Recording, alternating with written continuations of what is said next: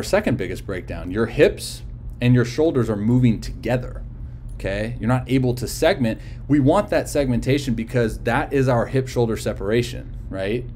So if we don't segment that, we limit ourselves on the ability to create separation and create stretch, right? Like the analogy I always use is the rubber band. Okay, so if you're trying to get a rubber band to go as far as it can, what are you doing? You're pulling it all the way till it's max tension.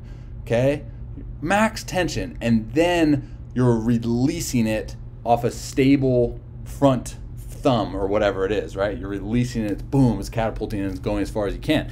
Now, the analogy that I would use with you, given your separation, is there's never a point in which we reach that max capacity because we're not able to segment the hips from the trunk, okay?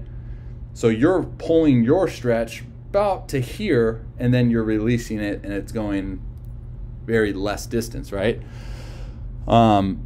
So we want to segment that, and the way we segment that is we rotate our hips on time, meaning we start our rotation right about now, and they start to rotate, and then once we land, the hips should be right around, you know, close to 45, you know, but then the trunk should be delayed, meaning the trunk should not start its rotation until we really anchor down into front foot strike, and then we snap and we release, okay? You'll see a breakdown on this in the report on Max Scherzer.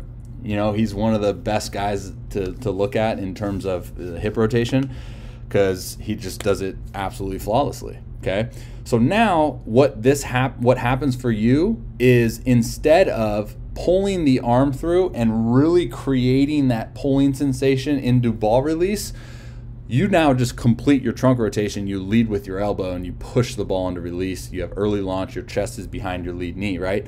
So that is a byproduct. That pushing arm action is just a byproduct, in my opinion, of you starting your trunk rotation early and not creating separation from your hips. So then your arm now leads the way instead of the trunk rotation pulling the arm through, bringing the arm through into release.